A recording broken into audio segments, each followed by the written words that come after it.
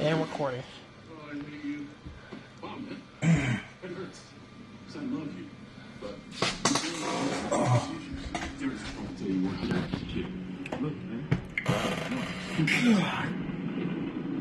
Damn it.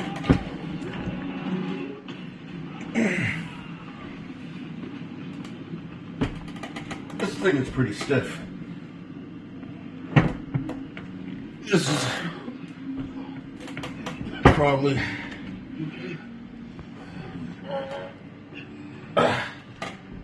this is probably 65, maybe 70K equivalent.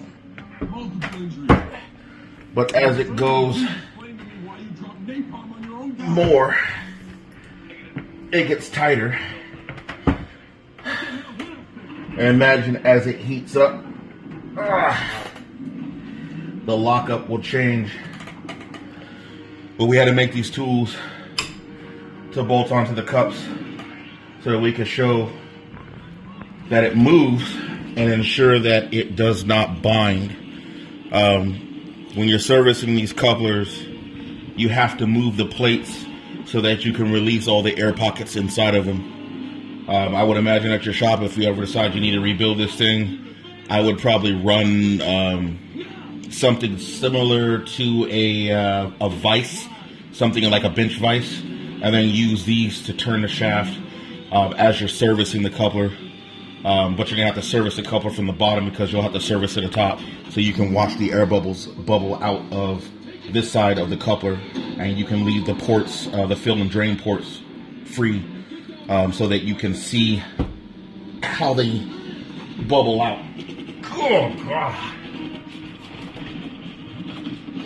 Jesus Christ. But this is definitely gonna move your car pretty hard off the line.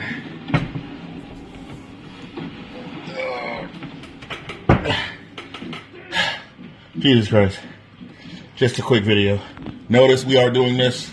We are adding about a 4 foot, probably about a 4 foot, 3 foot breaker bar, which is amplifying our not only our range of motion, but the torque, giving us a little bit more leverage.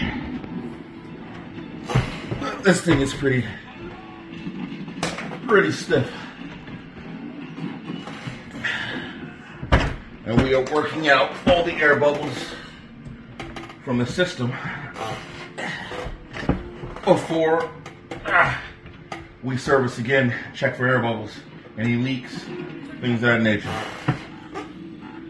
This will be a little bit of exclusive content for you guys. More coming.